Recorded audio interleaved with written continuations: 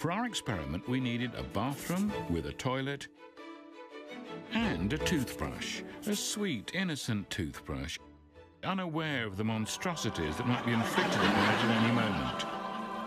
Sorry, getting a bit carried away there. So that's the easy part. But how on earth are we going to prove the science? With ultraviolet light, that's how. We put ultraviolet dye down the toilet, allowing us to monitor any toilet water movement, and turned our bathroom into a disco toilet.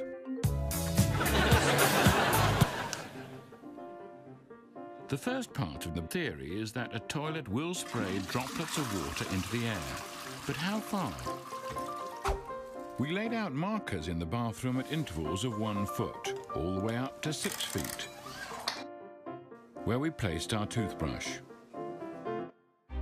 But we also needed a flusher, and this chap's taking no chances.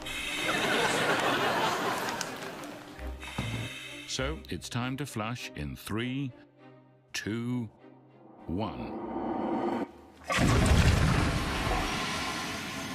Filmed in slow motion with ultraviolet light, you can see that simply flushing a toilet can fling water droplets over 2 feet away. But it hasn't reached our toothbrush 6 feet away, or has it? What about the microscopic aerosolized droplets we can't see with the naked eye? Well, that can be solved by using dry ice to see them.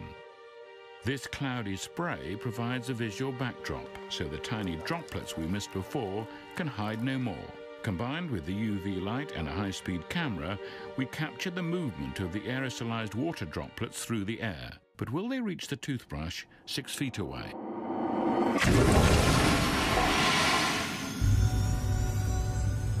It took no time at all to notice droplets above the toilet, and as our man in the suit moved the dry ice further away, slowly but surely we observed them spreading through the room.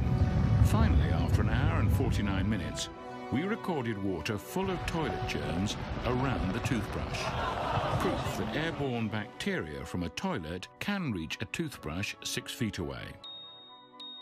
So next time you brush your teeth, have a think about what might also be on those bristles. Please welcome Mehmet. Hello. Hello, Mehmet. How are you? How are you doing? Now, before we blindfold you, can you please have a good sniff of Mehmet's armpits so we know exactly what smell you're looking for? Are people really more likely to believe a statement if it rhymes? Here's Professor Matt McGlone to clarify.